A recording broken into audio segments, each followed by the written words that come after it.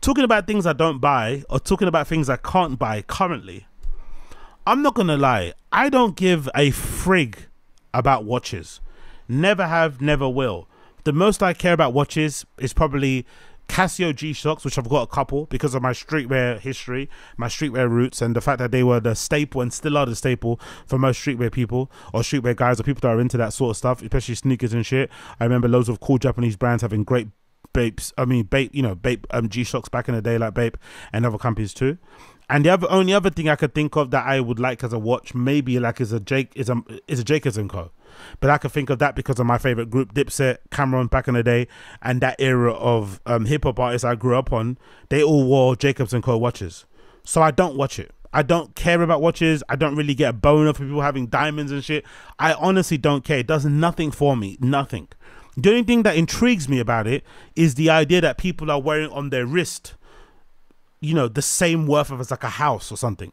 So when I see somebody's tray of watches in a little container with that little tubular thing that they put it on, I'm like, wow, this person has like 7 houses on this tray. That's pretty wild. And I also think about the idea about, you know, in the watch area or in the watch industry, there's a lot of people who pay a lot of money for really high level, high quality fakes. That's also a whole hustle itself. The hustle of the watchmakers trying to sell you watches and pretend like it's the only one that was created of that level and shit. Just the whole entire ecosystem I'm fascinated by. But this particular video, big up this content creator. I don't know what his name is. What's his name? The guy's name is Chaddy Alexander, I think, or Chad Alexander. Big up him on social. He does these really cool compilations where he kind of looks at special events and sees what celebrities are wearing. And this particular one that he did for Michael Rubin's white party is fascinating to see how much the watches are worth and what they look like, because some of the prices on these watches is obscene that anybody would spend this amount of money on a watch, you know. And they don't use it for you know, as a time device. They use it mostly as a piece of jewelry or as a status symbol, but it's still fascinating to see. And notice who's got the most expensive one out of everybody that went to the white party for Michael Rubin. It's absolutely fascinating, this video. Let me play it for you. These are the insane watches worn at Michael Rubin's white party. Jake Paul was there and wore this Richard Mille 1103 that if you wanted to buy will cost you over $500,000. Tom Brady had on his one-of-one Audemars Piguet Royal Oak Flying Tourbillon that's covered in diamonds with his name on the dial. Lil Baby wore this Rolex Yachtmaster. Here's a better shot of this gem and diamond set watch on his wrist, selling for 160 grand. In this wrist shot is J Balvin and Zach Bia's watches, where Zach Bia wore a frosted yellow gold AP Royal Oak that'll set you back $260,000. And up here on J Balvin's wrist is this AP Royal Oak Concept Flying Tourbillon. In Mr. Wonderful fashion, he wore not just one but 2 watches, just a few hundred K on the wrists. On one wrist is a yellow gold and puzzle dial Rolex Day-Date, and on the other is a platinum Cartier Crash. Here's a better close-up of it. Kuzma had on this $300,000 Richard Mille Le Mans, as well as another $300,000 watch from De Bethune called the DB28 Deadbeat Seconds Tourbillon, which De Bethune may have been the watch brand of the night because Michael Strahan also had one on in rose gold and zirconium, as well as Swizz Beatz, who wore the Kind of 2 Jumping GMT, a $215,000 piece that's actually reversible. Drewski had on a 2-tone Rolex Datejust that you can pick up for 16 grand. Aiden Ross wore this AP Royal Oak Perpetual Calendar covered in diamonds that sell for nearly 700 grand. And up here on Jay-Z's wrist is the most expensive watch of the night, a vintage Rolex Daytona reference 6270, where one of these recently sold at auction for $4.2 million. If you had your choice, what would you choose? Oh no, this just, it's 1 of 5. 1 of 5? Yeah, there's 4 other people in the world with it. Only 4? Yeah, 4 other people. Let me see it again. Let me see it again. Hold on. Yeah, hold on 1 second. I'll be right back. Did you hear that? Jay-Z's watch was worth $4.2 million. It doesn't actually look like it either. If you saw it offhand, just, you know, for your naked eye, you wouldn't think it was worth 4.2 million, because it looks just like a gold Rolex. Yes, it has the diamonds around the edge and obviously in the face, but it doesn't scream 4.2 mil. But that's worth 4.2 million. Fucking fascinating. So just the idea that people walk around with that amount of worth on one particular thing, because usually even with chains, they usually spread across a couple of chains. They maybe look a little bit more shiny. A house is a house, a car is a car. But I could never imagine putting the money that I could put on a house into a watch. That's what my brain doesn't kind of regulate. At the moment, I think I've kind of, because of social media and because of content online, my eyes have kind of gotten used to and started to appreciate what a Richard Mille looks like. Because for me, a Richard Mille is basically like a high class G-Shock because of the rubber kind of strap and stuff. It just looks like an adult version of a G-Shock, so I'm not too mad at that. But still, would I spend 1.2 mil on one? No, don't give a fuck. But that's as far as it goes. I'm happy with my Casios. I'm happy in the end if I end up getting a flipping a Jacobs & Co. watch and get that done. That would be a cool thing to have, just as like oh shit, I remember when I was a kid and I fucking loved these. But apart from that, I don't care. Could really care less about watches. So it's fascinating to see there's a particular type of rich person, rich guys in particular. When you have everything, I guess there's not much more to buy. Watches become the next frontier, you know? That's probably the only thing, because it's also a cool interest to have, because it gets you into collecting. It gets you into maybe learning about different watch designs and techniques and finishes. It maybe gets you in a different tax bracket because you get to speak to different people, expand your network. Maybe you get to travel. There's loads of things. Like, I can see why men like it. It's almost like golf, right? It's almost like it gives you like another lease of life or another kind of boom. And dudes, I always say how hard it is to find friends when you're a guy, especially when you're an adult. So if you have an interest like watches, I understand why, because, you know, there's a community around it. There's magazines, there's Instagram accounts, there's forums, there's probably Reddits and stuff you can go on.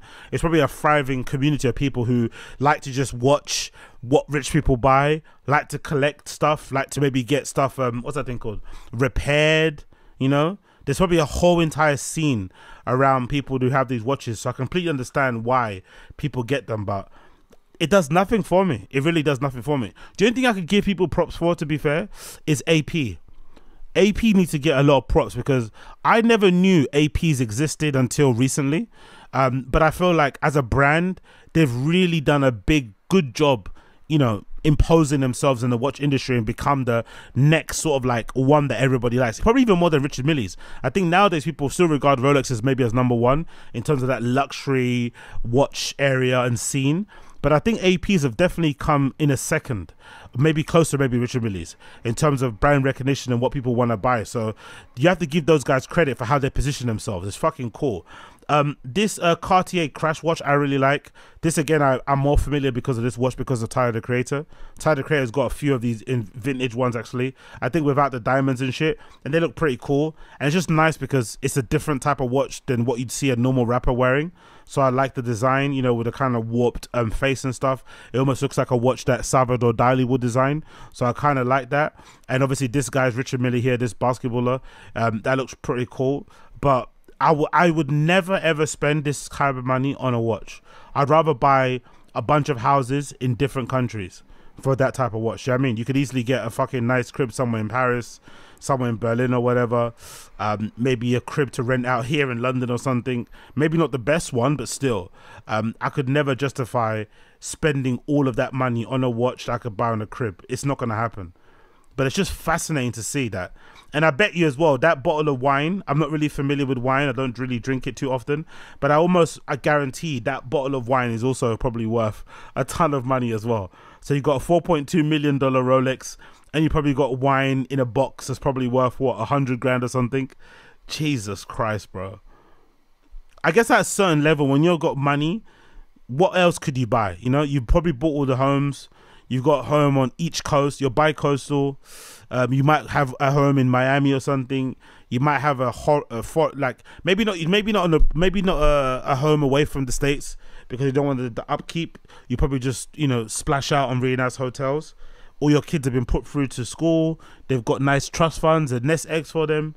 There's not really much else you buy. So I understand why men decide to get into watches, because, you know, I'm sure, as much as I love cars, I'm sure once you start making real money, you know, once you drive a bunch of cars, you've driven them all, you know? It's hard to really get into buying, like, how many, and you're only one person, you can't drive all your cars at once. So I understand that, but I just look at this stuff and I think to myself, wow, man, could you imagine having one of, like, the funny thing is, because I saw the other day, I saw a guy in a Ferrari in my area. And part of me likes that, because again, Cameron being my favorite rapper, Dipset being my favorite rap group of all time, I've grown up watching Cameron go to like Harlem in a drop top Lambo, right? And I think that's kind of swaggy to bro through in your end, in your hood, in your area, a place where you used to fucking do kick ups down the street, used to ride stolen bicycles, jump on the bus for free and shit. To be driving on those same streets in a Lambo or Ferrari must be quite swaggy. But it's also hilarious, the contrast of being in a really run down, dilapidated area and kind of flexing that sort of money. Like, imagine being in the Weatherspoons. Imagine being in the Weatherspoons somewhere in London and you're ordering a pint for like £4.50 and you've got a $4.2 million Rolex on. It's like, what? Your watch is probably worth more than a building. You know what I mean? It's like, yeah, that's too much, man. But Jay-Z reminding people that, you know, his money is different than everybody else's, because 4.2 mil is just wild, absolutely wild. But big up him, and big up the people that will wear watches. For me, I'll stick to my Casios. I bought quite a few actually vintage ones, like old streetwear Clabber ones, especially Bape ones actually, that I've been wearing from time to time. I don't mind my Casios, and I don't even wear them too often as well, because I'm such a sweaty individual that the whole strap gets very leaky when I'm out and about, so I don't like to wear it too often. But man, oh man, the watch industry, the watch scene is a weird place.